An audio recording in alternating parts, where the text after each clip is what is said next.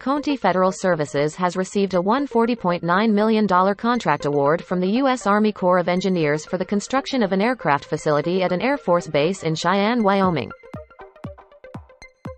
Forcepoint has received authorized designation under FedRAMP for expanded services of its cloud-native security service edge platform.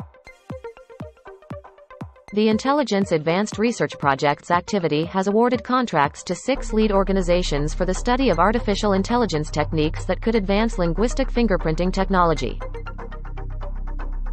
Michael Groen, a retired U.S. Marine Corps lieutenant general who most recently led the DoD's Joint Artificial Intelligence Center, has joined quantum software company Zapata Computing as an advisor.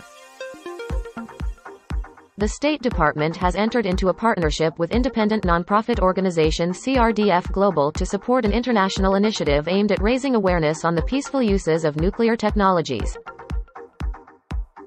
7 startup companies presented novel undersea technology platforms at an event hosted by the U.S. Navy's Warfare Center in Newport, Rhode Island.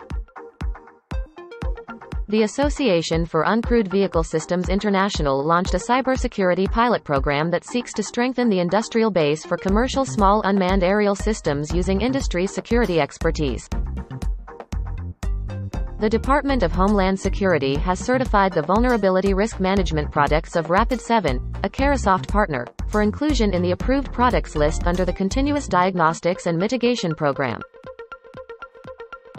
Join Potomac Officers Club's 2022 8th Annual Intel Summit on October 17, 2022.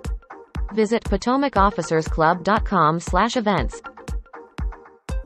The Air Force Special Operations Command expects to start testing a Lockheed Martin-built high-energy laser weapon on the AC-130J gunship aircraft next summer. Scott Aken, CEO of Axellio, has noted the current hardware-heavy setup of network traffic analysis, and highlighted the potential of virtualizing traffic analysis applications through the use of next-generation network visibility platforms.